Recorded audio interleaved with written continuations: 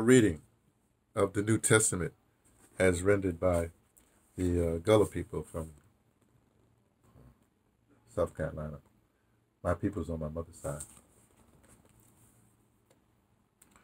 And as usual, we just go to any page of this interpretation of the New Testament, as well, the New Testament from, the King James Version of the New Testament. That's where they have the Gullah is in the bigger type, and in the small type there is the King James Version in that language, the Shakespeare, Christopher Marlowe language, like ye and thee, that kind of language like that. So let's go to, what's that, what is this? The Thessalonians,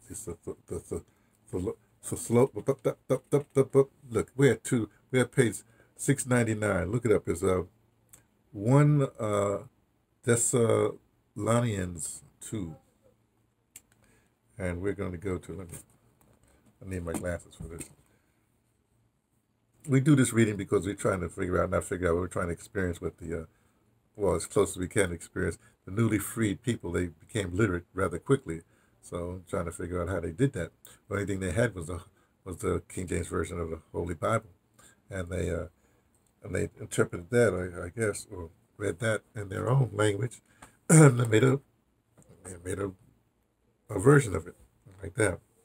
So let's go to 1 Thessalonians 2, and we'll go to, excuse me, we'll go to 8.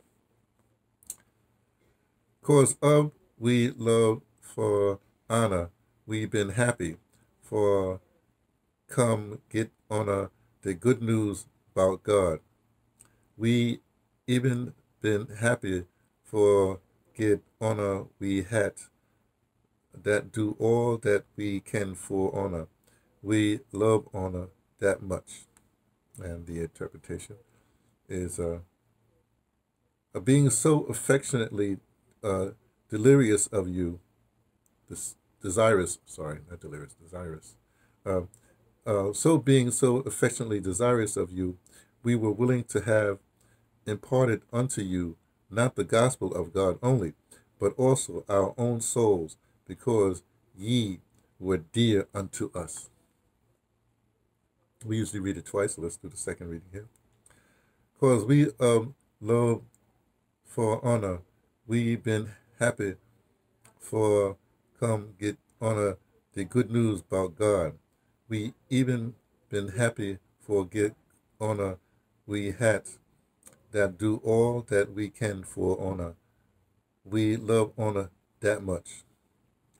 And again, 8 reads, so being affectionately desirous of you, we were willing to have imparted unto you not the gospel of God only, but also our own souls, because ye were dear unto us. There it is. Reading by me, T, from the Pattersons, Taking the Train to Tibet, letting you know what I only suspect about the Gullah Bible.